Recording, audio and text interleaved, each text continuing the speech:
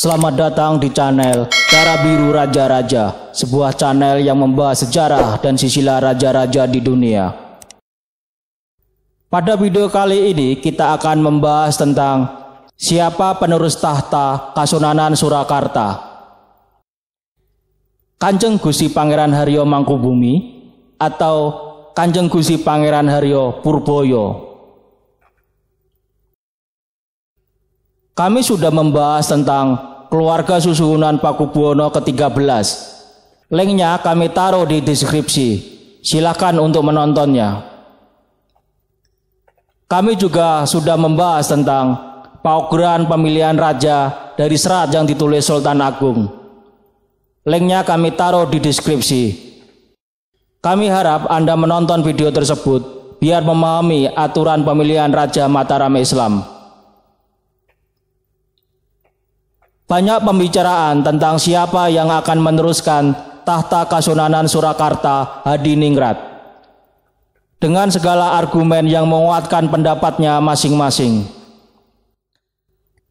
Dalam video ini kami melihat pewarisan tahta berdasarkan paugeran yang ada, dan kami mencoba untuk netral tanpa memihak siapapun. Susuhunan Pakubuwono ke-13 memiliki 2 orang putra, yaitu 1. Gusti Raden Mas Suryo Soeharto atau Kanjeng Gusti Pangeran Aryo Mangkubumi, putra dari Kanjeng Raden Ayu Winarti. Pada tanggal 24 Desember 2022 oleh Lembaga Dewan Adat Keraton Surakarta, gelarnya diganti menjadi Kanjeng Gusti Pangeran Aryo K.R.Ay. 2. Gusti Raden Mas Suryo Aryo Mustiko atau Kanjeng Gusti Pangeran Aryo Purbaya atau Purbaya. Dan pada tanggal 27 Februari 2022 pada saat jumenengan Sunan Pakubuwono ke-13 yang ke-18, Kanjeng Gusti Pangeran Aryo Purbaya diangkat menjadi Putra Mahkota dengan gelar Kanjeng Gusti Pangeran Adipati Anom Hamangkunegara Sudibyo Raja Putra Narendra ing Mataram. Catatan Admin. 1. Gelar Kanjeng Gusti Pangeran Aryo K.R.Ay biasanya diberikan untuk putra tertua raja, baik itu dari permaisuri maupun dari selir. 2. Gelar Gusti Kanjeng Ratu Alit, Gusti Kanjeng Ratu Anom, Gusti Kanjeng Ratu Timur biasanya diberikan kepada putri tertua raja, baik itu dari permaisuri maupun dari selir. 3. Gelar Putra Mahkota Kasunanan Surakarta adalah Kanjeng Gusti Pangeran Adipati Anom Hamangkunegara Sudibyo Raja Putra Narendra ing Mataram. Kita bahas dulu posisi Gusti Raden Mas Suryo Aryo Mustiko atau Kanjeng Gusti Pangeran Aryo Purbaya. Sesuai paugeran nomor 4, Putra Mahkota adalah putra tertua dari permaisuri. Dalam pandangan kubu Susunan Pakubuwono ke-13 dan istrinya saat ini, Asih Winarni atau Kanjeng Raden Ayu Pradapaningsih adalah permaisuri dengan gelar Gusti Kanjeng Ratu Pakubuwono. Mari kita lihat aturan untuk menjadi seorang permaisuri raja. 1. Syarat untuk calon seorang permaisuri raja adalah seorang bangsawan dengan gelar Raden Ajeng. Dalam adat pemberian gelar Kasunanan Surakarta, gelar Raden Ajeng atau Raden Ayu adalah gelar yang diberikan untuk anak putri sampai keturunan kelima atau wareng dari seorang raja.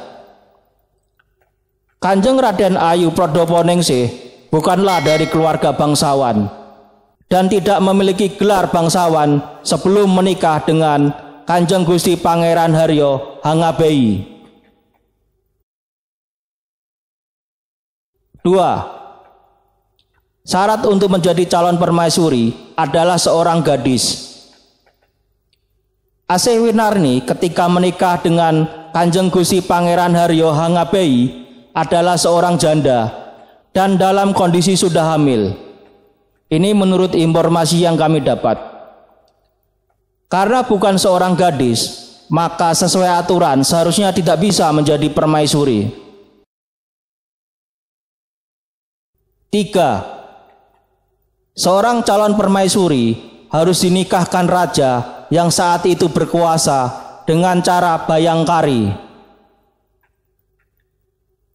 Raja Kasunanan Surakarta saat itu, Susuhunan Pakubuwono ke-12, tidak pernah menikahkan Kanjeng Gusti Pangeran Haryo K.R.Ay dengan Asih Winarni dengan cara pernikahan bayangkari atau pernikahan yang sesuai dengan adat istiadat Kerajaan Mataram Islam. 4. Seorang calon permaisuri menikah di pendopo Saseno Sewoko. Kanjeng Gusti Pangeran Haryo K.R.Ay dan Asih Winarni tidak pernah menikah di pendopo Saseno Sewoko. Dari keempat paugeran di atas, terlihat bahwa Asih Winarni atau Kanjeng Raden Ayu Pradapaningsih tidak memenuhi syarat untuk menjadi permaisuri. Kalau mengikuti paugeran, maka status Kanjeng Raden Ayu Pradapaningsih adalah selir, bukan permaisuri. Sekarang kita bahas posisi Gusti Raden Mas Suryo Soeharto atau Kanjeng Gusti Pangeran Haryo Mangkubumi. Kanjeng Gusti Pangeran Haryo Mangkubumi adalah putra dari Winarti Sri Haryani atau Kanjeng Raden Ayu Winarti. Kanjeng Raden Ayu Winarti adalah seorang selir dan istri kedua dari Kanjeng Gusti Pangeran K.R.Ay. Pada saat ini, Kanjeng Raden Ayu Winarti sudah wafat. Sesuai paugeran nomor 6B, jika raja tidak memiliki permaisuri, maka putra mahkota diambil dari istri selir. Akan dilihat gelar selir sebelum menikah dengan sang raja, dan juga dilihat putra tertua sebagai pilihan utama. Paugeran ini pernah digunakan oleh Susuhunan Pakubuwono ke-10. Seperti yang kita ketahui, Susuhunan Pakubuwono ke-10 tidak memiliki putra dari kedua permaisurinya, yaitu Gusti Kanjeng Ratu Pakubuwono dan Gusti Kanjeng Ratu Hemas. Gusti Kanjeng Ratu Pakubuwono tidak memiliki anak, sedangkan Gusti Kanjeng Ratu Hemas hanya memiliki satu putri yang bernama Gusti Kanjeng Ratu Pembayun. Susuhunan Pakubuwono ke-10 kemudian menunjuk putra tertuanya dari selir, yaitu Raden Mas Ontoseno sebagai putra mahkota, yang kemudian menjadi Raja Kasunanan Surakarta berikutnya yang bergelar Pakubuwono ke-11. Kalau mengikuti paugeran ini, maka Kanjeng Gusti Pangeran Haryo Mangkubumi akan menjadi raja selanjutnya menggantikan ayahnya dengan gelar Pakubuwono ke-14. Kami sudah membuat video putra mahkota yang tidak menjadi raja part 3. Dalam satu pangeran putra mahkota yang tidak menjadi raja adalah Kanjeng Gusti Pangeran Haryo Mangkunegoro. Linknya kami taruh di deskripsi. Mohon untuk dilihat videonya. Harus diingat, dari zaman kerajaan Singasari sampai 4 kerajaan pecahan Mataram Islam sekarang, tidak semua putra mahkota akhirnya menjadi raja. Link playlist videonya kami taruh di deskripsi. Akan tetapi, urusan tahta kadang juga ada unsur politik dan intrik. Kita bisa belajar pada masa Amangkurat IV. Putra Mahkota saat itu, Kanjeng Gusti Pangeran Haryo Mangkunegoro, kehilangan posisi putra mahkotanya karena intrik politik Pate Cokrojoyo dan Kanjeng Ratu Amangkurat.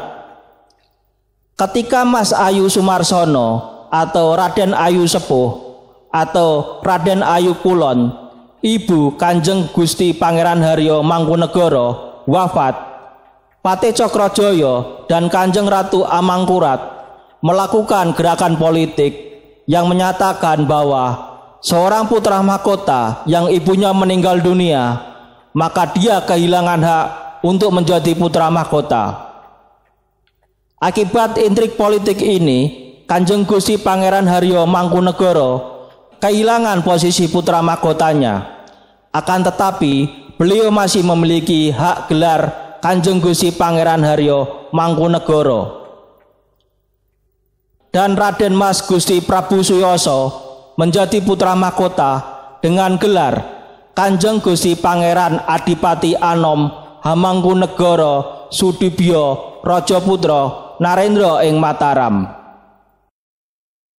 Naiknya Gusti Raden Mas Prabu Suyoso menjadi putra mahkota dan akhirnya naik tahta menjadi Susuhunan Pakubuwono II tahun 1726 sampai 1749 Masehi. Pemerintahan Pakubuwono II adalah pemerintahan yang lemah dan akhirnya memicu perang suksesi ketiga. Pada pemerintahan Pakubuwono III, perang suksesi ketiga ini diakhiri dengan perjanjian Giyanti dan perjanjian Salatiga yang membagi kerajaan Mataram Islam menjadi Kasunanan Surakarta, Kesultanan Yogyakarta, dan Pura Mangkunegaran. Saat ini, orang yang berperan seperti Pate Cokrojoyo dan Kanjeng Ratu Amangkurat sudah ada. Dan sekarang berusaha untuk melakukan rekayasa politik dalam Kasunanan Surakarta agar pewarisan tahta berjalan seperti yang mereka kehendaki. Kami sebagai orang luar hanya mengingatkan bahwa setiap tindakan yang melanggar paugeran pasti ada konsekuensinya. Raja Amangkurat IV adalah raja yang cukup kuat pemerintahannya. Dalam beberapa catatan sejarah, ada keberanian untuk melawan tindakan represif penjajah Belanda.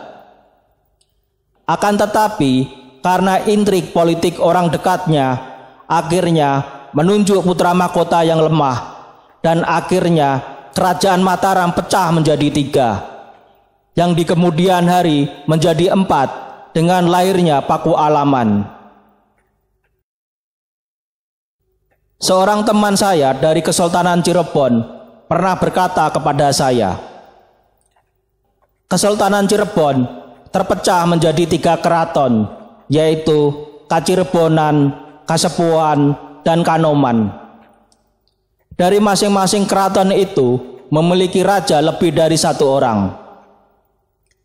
Apa yang terjadi pada Kesultanan Cirebon sangat menyakitkan. Dan semoga tidak ada kerajaan lain di Nusantara memiliki banyak raja seperti di Cirebon. Saya harap ini pembelajaran bagi yang di dalam keraton, bahwa keraton itu milik dari leluhur, bukan milik dari orang-orang yang saat ini berkuasa di keraton.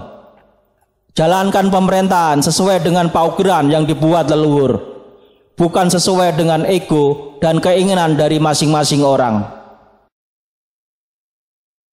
Demikian video tentang siapa penerus tahta Kasunanan Surakarta, Kanjeng Gusti Pangeran Haryo Mangkubumi atau Kanjeng Gusti Pangeran Haryo Purbaya. Semoga bisa menambah wawasan dan ilmu pengetahuan bagi yang menonton video ini. Sampai jumpa lagi di video berikutnya. Terima kasih.